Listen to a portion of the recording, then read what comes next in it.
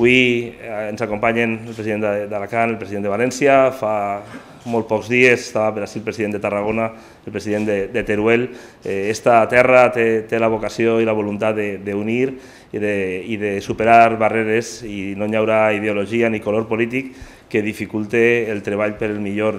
dels ciutadans. Esta és una reunió que naix amb aquesta vocació i que obri un espai de treball conjunt de les tres diputacions que Castelló avui té l'immens honor d'obrir y de ser la acogida de la primera de las reuniones. Tenemos un objetivo común y el objetivo es ayudar a vertebrar esta comunidad, trabajar de manera conjunta las tres diputaciones y que las personas que viven en la provincia de Alicante, las personas que viven